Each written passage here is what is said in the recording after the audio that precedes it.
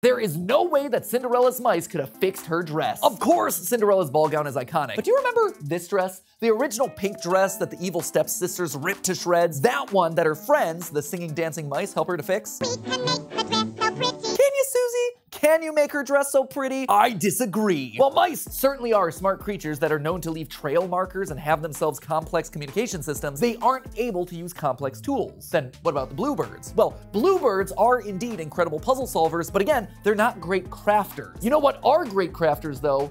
Crows. The new Caledonian crow can use its beak like a pair of scissors, crafting hooks in order to retrieve food. Again, super impressive, but can they sew an entire dress? Well, with the time and training, yeah, maybe. Baby crows, when shown a video of humans teaching them how to use tools, were able to replicate what they had been shown. So, while a crow might be able to stitch together all that torn fabric, we know for a fact that